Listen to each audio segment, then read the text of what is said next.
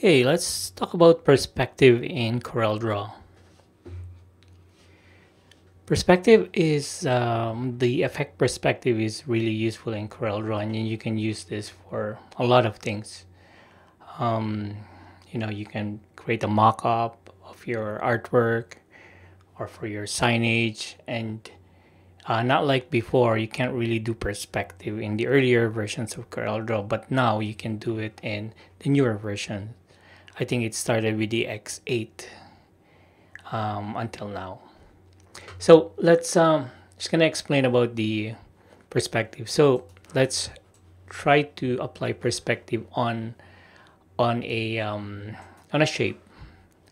Let's just say this is the shape. Now, perspective is under objects. It really depends upon my version is 2020, but the X8 would probably be different, but you can just find it. So if you click on objects and add perspective, and now when you click on perspective, you're going to have these grids. So this grids symbolizes the perspective. Like you can, if I drag this one here, now the grids now converts to kind of like a perspective, right? So that's with the shape. Now I'm gonna go to images and pick an image, and then let's try to apply a perspective on an image.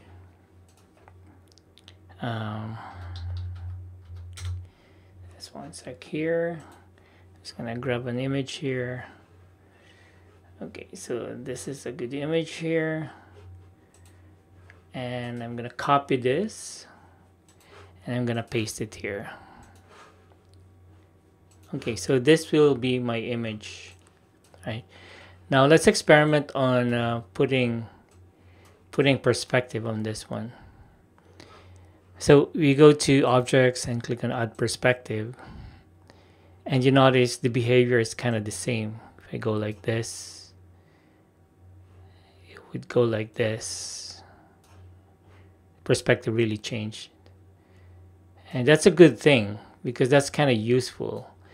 Just like for example, you're a graphic design on in a sign shop, and say this one is a billboard, and you can let's get I'm just gonna get an example here. I'm gonna get a billboard a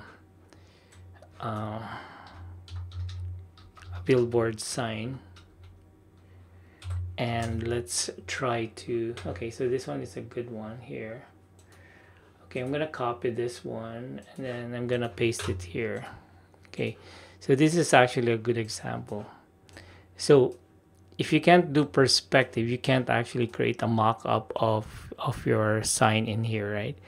But since this one is I believe you can remove object. I'm gonna wait, I'm gonna delete this first, and then I'm going to go back and then get the butterfly image so that we can start from scratch here. Okay, so this is the image. It's I think it's a PNG. Now if we say our objective is to put this one in the billboard here, so how do we do that? So what I normally do is get one side first, line it up, and then go close to to the height of the billboard.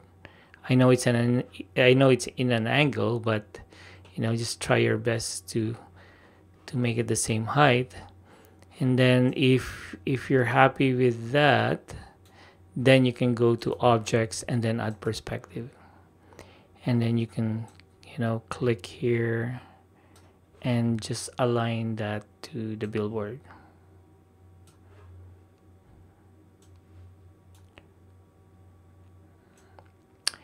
This is great because it would for doing mock-ups, because it's more realistic if you really can add perspective onto the image.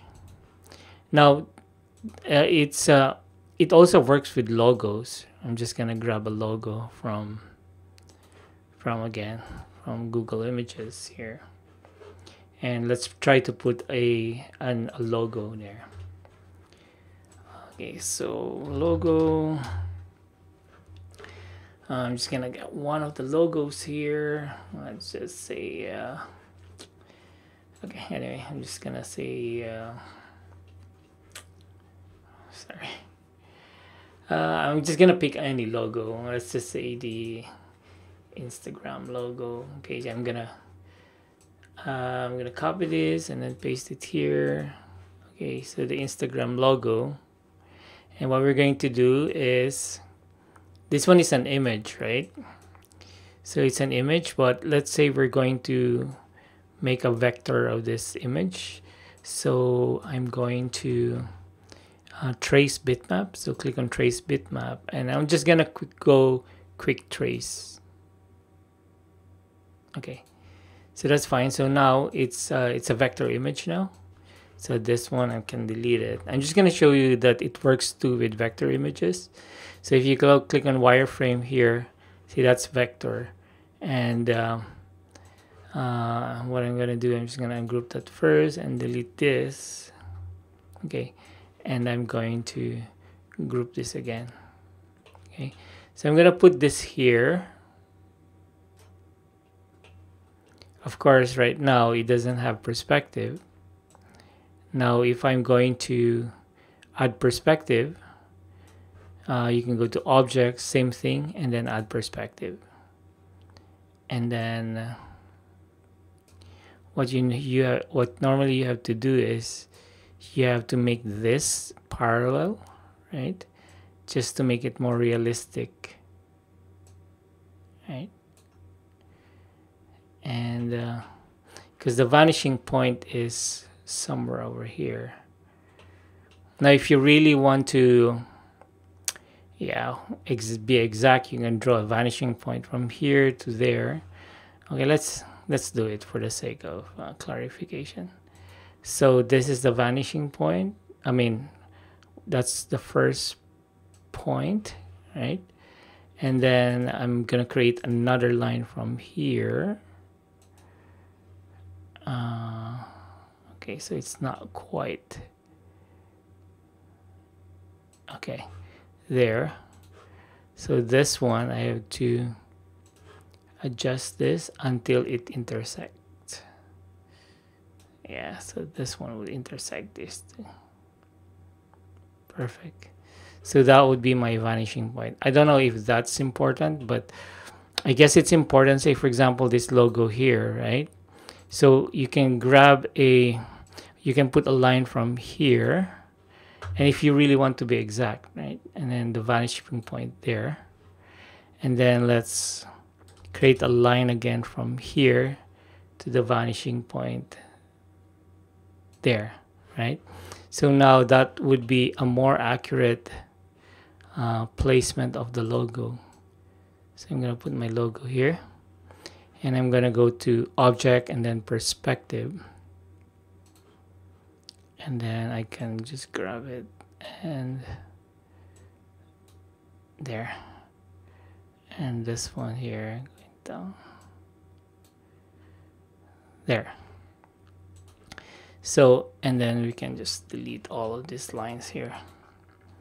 Yeah, so that's how to do. Yeah, so now it's more realistic now. I mean, the perspective is right now. It's correct with the logo, Instagram logo. So yeah, so that's good. Now let's try text. Okay, I'm just gonna go. Okay, so perspective. I'm just gonna get that as a font here. Okay, now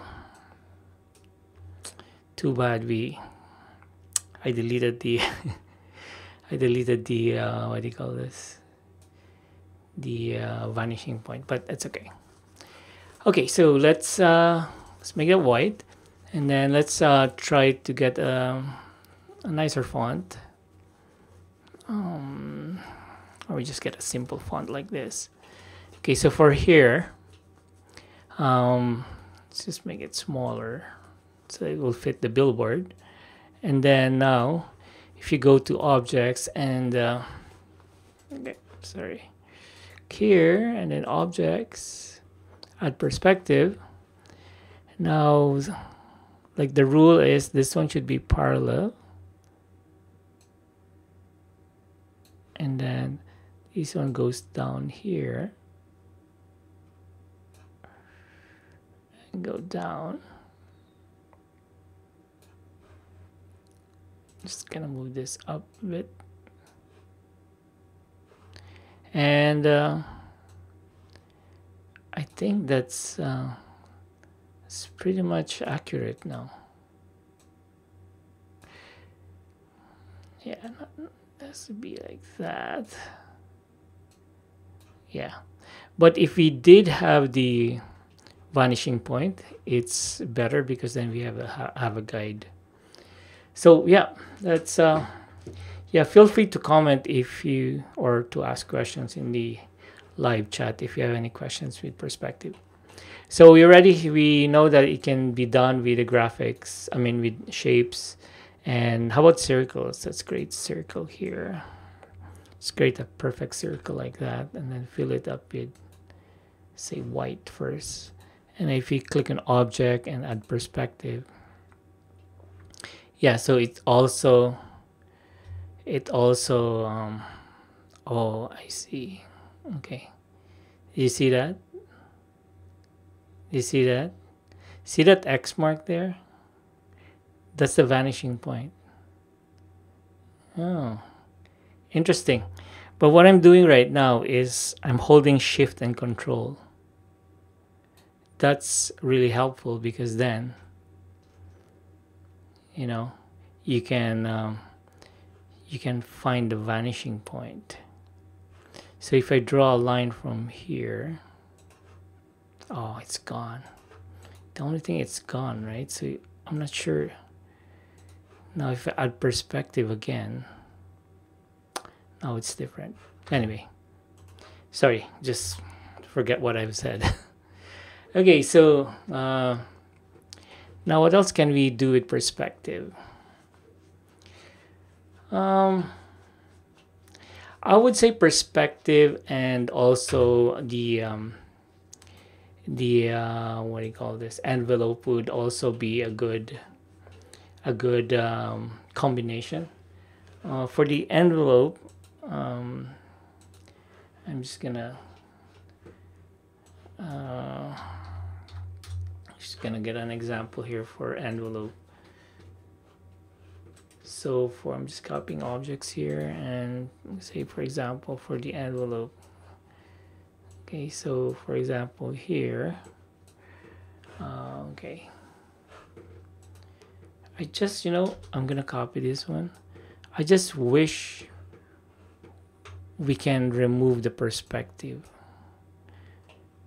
right? Because right now, if I want to go back to the normal picture, I don't want to like even here, if we click on this one, the add perspective is no longer there anymore. But if I go like this, oh, if you click on the shape tool, then you can adjust the perspective.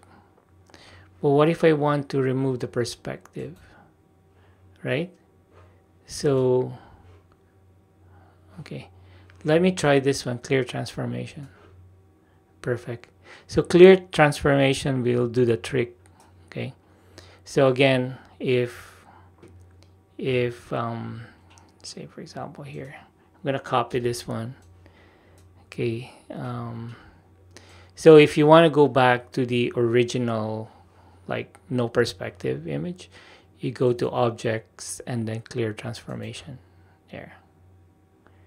That's a handy tool because, say for example, you want to go back to the original one because you're okay, so I'm creating a mock-up here of this, and let's do a combination of envelope and perspective. So here, I mean, if I'm making a mock-up here, I can't just give them this one, and because this one is not right. I have to have a, yeah, at least, you know, a curve here. So let's do it this way. So I'm going to move this here first, and then what I'm gonna do, I'm gonna create a shape. So I'm gonna create an ellipse first, which is here. Okay, see, that's my ellipse. I'm just gonna, so what I'm doing now is I'm just creating a plus sign on my keyboard here. I'm going to make like a shape for me to envelope. So here I'm just going to click on freehand here. Let's just say I'm gonna put my image there and also here. Okay, so I know it looks like, you know, it doesn't look right, but for me this is how I do it, because then I can do smart fill there, right? And then I can delete this one because that's the shape that I want to put the butterfly image. So I can delete that, and then the problem is this one, right? If you click on this one, select this and hold down shift and click the second one, and you can just like weld, and that's it. So I mean, I'm still not happy with this. I'm probably just fix this some more. I would move this down a bit. Okay, so for just tutorial purposes, let's just say that this is fine. Okay, so now we're gonna do envelope. So click on the image and then click on objects, no, sorry, effects, and then we go envelope, and then a dialog box will show up here, and then I think you have to click on add new, and then you're going to say this is the one that you wanted, right? And then sorry, totally forgot how to do this. Anyway, so this, oh, it's an envelope already. Okay, so click here and then right mouse click, sorry, because this normally should go here, but then I have this already, horizontal, original. Okay, so this one here, I want this to be the shape. What if I drag it inside? No, I can't. So, oh, create envelope from. Okay, so click this. Oops, click this and then create envelope from.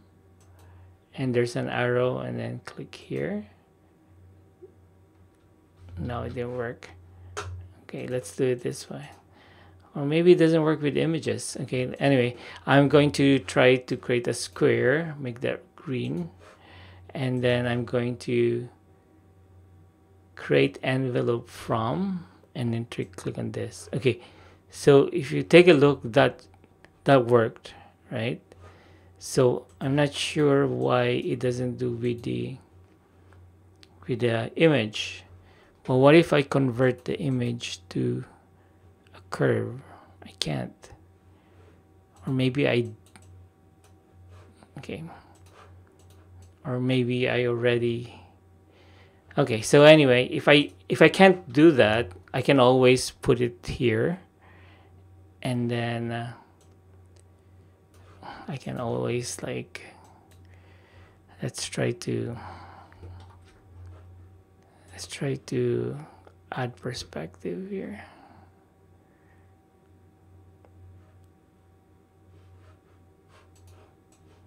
Sorry.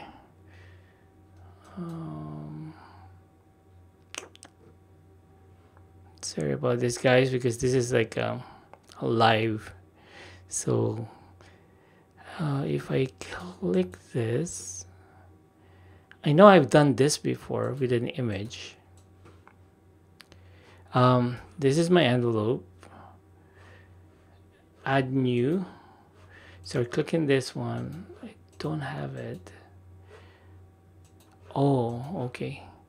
So maybe if I power clip this first, so click this and then I'll power clip and then place inside a frame. Oh, sorry. Okay, click this one, which is the image, and then object, and then power clip, place inside the container, and then it's this one. And then, oh, I got it. And then go to create envelope from, click this. It doesn't do it. It doesn't do it. Okay. Let's just leave that there, and then we will, I'll just see what I can change. Okay, let's go back to perspective here. So yeah, so perspective. So any questions with perspective, just type it into the chat. And yeah, so perspective, I like perspective. Or you can also for packaging too. So if I search for a packaging here, say for example you're designing a package, and I'm just gonna get an image here. Okay, so this, okay, I'm just gonna get this image here.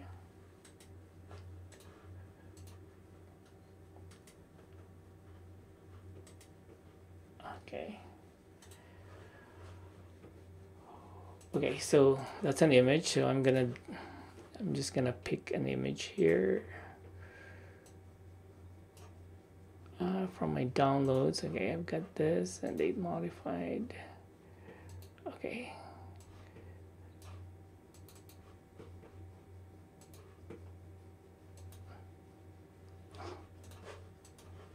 Okay.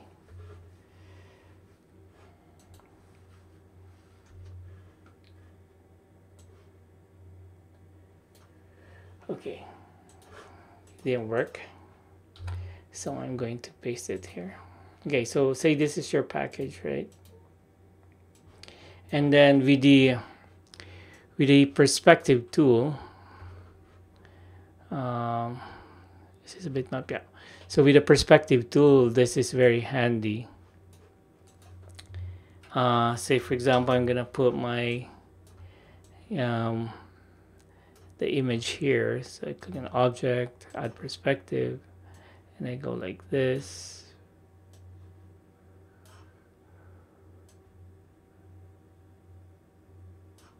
Right.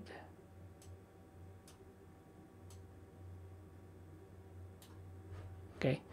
And say you have another image. I'm just gonna duplicate this, and then I'm going to clear transformation, and then I'm going to add perspective. So the perspective goes here.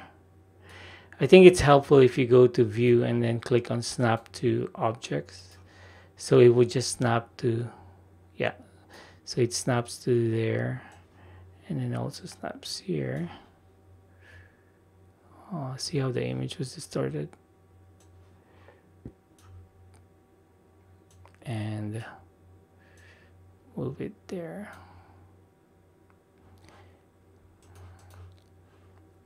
Yeah, so see what I mean? So yeah, so that's good for packaging too. So anyway, I think that's it for perspective, and thank you for attending this live session. And so sorry for some of the glitches there I wasn't able to fix, but this is live. And yeah, if you don't have any questions, okay, there's a question here. Yeah, okay, so Nicole's saying that never knew the perspective option. Yes, but you have to be careful because I know X7 doesn't have perspective, and lower than X7 doesn't have perspective. I think it started with X8, but when perspective, the option was launched, and the X8, I was so excited about it, because that's what that's what we really need as a graphic designer, especially when we're doing mock-ups. Yeah, so I hope you learned something in my tutorials, and I will see you next time. Bye.